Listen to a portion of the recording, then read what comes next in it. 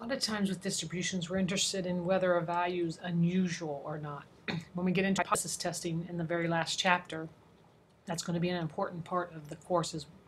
And for that chapter, is the value we have, is it unusual? Is it something we expected? Okay, so we can use the empirical rule to judge a little bit about whether things are unusual. Okay, so the empirical rule says that about 68% of the observations will be within one standard deviation of the mean. This is back in the other section we talked about a lot of the data, and this is 68%, so it's actually 68%, which is a lot of the data is within one standard deviation of the mean. 95% will be within two standard deviations of the mean, and then nearly all the observations will be within three standard deviations of the mean. So if we look at this as a picture, you can see your mean is going to be in the middle because if you have a symmetric distribution, okay, 2/3 of it is here in this first hump. So between the mean minus a standard deviation and the mean plus a standard deviation. 95% go from the mean minus 2 standard deviations up to the mean plus 2 standard deviations. And then on the other page it said almost all, but it's actually about 99.7% go from the mean minus 3 standard deviations to the mean plus 3 standard deviation. So let's look at an example. Okay, so if the mean body weight for women between 18 and 25 years old is 134 pounds, and the standard deviation is 26 pounds, and we assume that we have a mound-shaped distribution, then I can know that about 98% of women in this age group weigh between, well, the 68% corresponds to one standard deviation away from the mean. So I would take the 134 and subtract 26 pounds, and the 134 and add 26 pounds. Okay, so 68% of women between the ages of 18 and 25 years old weigh between 108 pounds and 168 pounds. And similarly, I can do the same thing for the 95%. Remember, that's within two standard deviations of the mean. So I'm going to take the 134 minus 2 standard deviations. Remember, a standard deviation is 26. Here's your mean minus 2 standard deviations, which is 26, and then your mean plus 2 standard deviations. So about 95% of women between 18 and 25 years old weigh between 82 and 186 pounds. And then almost all, which again, that's 99.7%, weigh between, and this time I need to change it so I'm 3 standard deviations from the mean. Okay, so that would be between 56 and 212. Okay, and you notice this 56 seems awful low, right? But remember, it's well past even where 95% weigh. So there really aren't hardly anyone out there as far as women weighing 56 pounds. Okay, so if we're going to use it, we know the high temperatures in San Francisco follow a unimodal and symmetric distribution with a mean of 65 degrees and a standard deviation of 8 degrees. Okay, so what's the range of temperatures that includes the middle 95% of high temperature days in San Francisco? Okay, 95% is the amount of data that's between -2 and 2, or 2 standard deviations below the mean to 2 standard deviations above the mean. So I need to take 65 and subtract 2 standard deviations. Remember, a standard deviation in this case is 8, and 65 and add 2 standard deviations. Right? So 95% of all days in San Francisco have high temperatures between 49 and 81 degrees. It would might be a nice place to live if you like consistent temperatures all year round.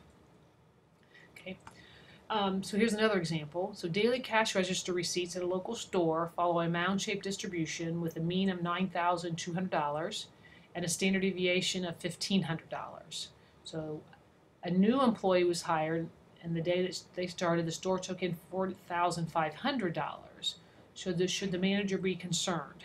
Okay, so if it's within one standard deviation, that's where 68% of the data falls. It's not a big deal, right?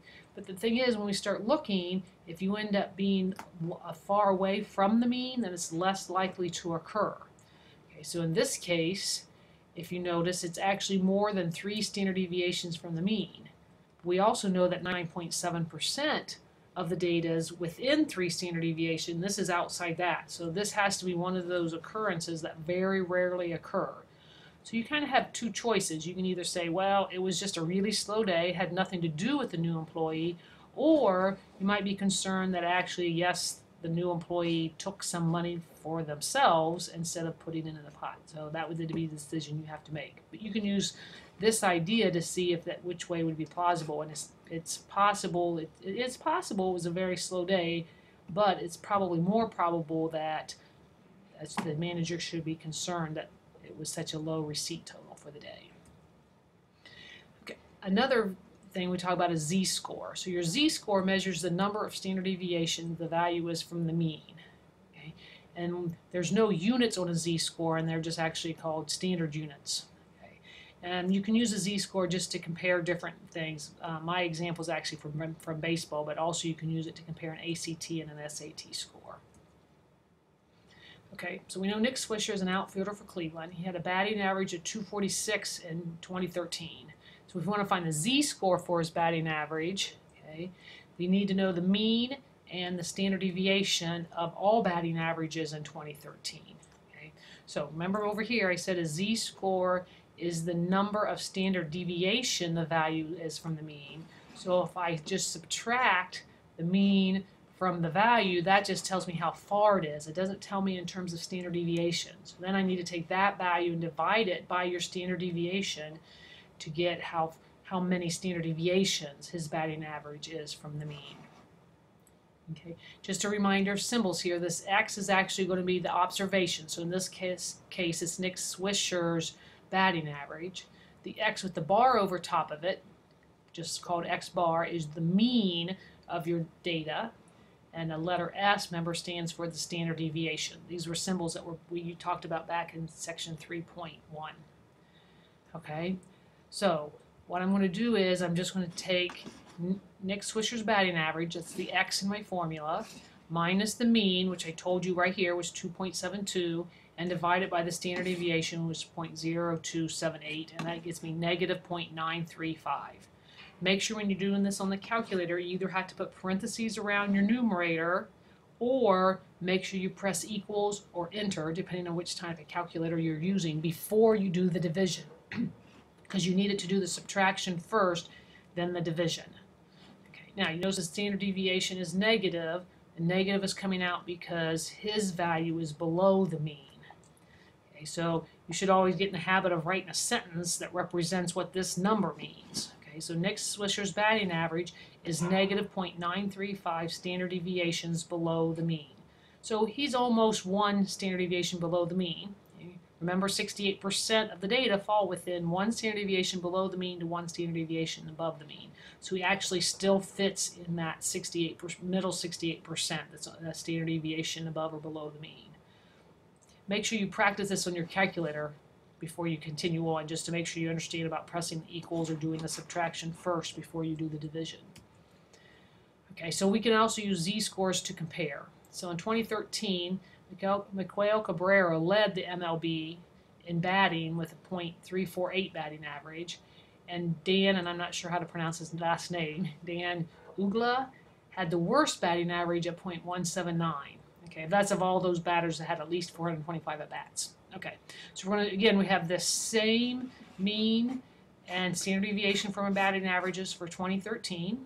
Okay, and I want to know which of those two is more unusual, to have this high of an average for Cabrera or that low of an average for Uggla. Okay, so first I calculated Miguel Cabrera's batting average. That's this down here. Again, it's his value, which is the .348, minus the mean. Okay, and then make sure again that you do the subtraction first. So press enter or equals on your calculator, and then divide it by the standard deviation. So he came out to 2.73 standard deviations above the mean because it's positive. Usually we consider something unusual that's more than 2 standard deviations from the mean. So his batting average actually is unusual, okay, because it's outside of that 2 standard deviations from the mean. Okay. Now if I look at Dan Uggla's, I do the same thing. .179, which is Dan's batting average, minus the mean batting average, and divide that by the standard deviation of batting averages. And he comes out negative 3.345. Again, it's negative because his average is below the mean. His average is very unusual because it's even it's not even within the 3 standard deviations of the mean, which is where almost all of the batting averages are. Okay, so what does this tell us? Well, since Dan's value is more unusual, its z-score is further from 0, right? That means that his batting average is more unusual than Cabrera's batting average. Okay, if you think about it, what's the z-score for the mean? So you could even pause the video and think about this. So the z-score for the mean will actually end up being 0 because this value would be the mean and this value would also be the mean. So in the numerator you would have the same two values you'd be subtracting, that would give you 0. Okay, so the mean actually has a z-score of 0. Okay, so we can also let's compare Ty Cobb and Ted Williams. Okay, so Ty Cobb batted in 1911 .420, and Ted Williams in 1941, his batting average was .406. Okay, if you notice, there's not a lot of difference between the means in the 2 years for their batting averages, but there is some difference in the standard deviation. Okay, in 1911, the standard deviations were spread out a little more than they were in 1941. Okay, sometimes there's a difference in spread in the different even decades or years, just because the quality of the pitching and the quality of the batting that you get. Okay, so first we calculate Ty Cobb's batting average. Okay, again, it's his value minus the mean, and I remember, look here, I'm using the mean for 1911 because that's when he played, and then divided by the standard deviation from 1911.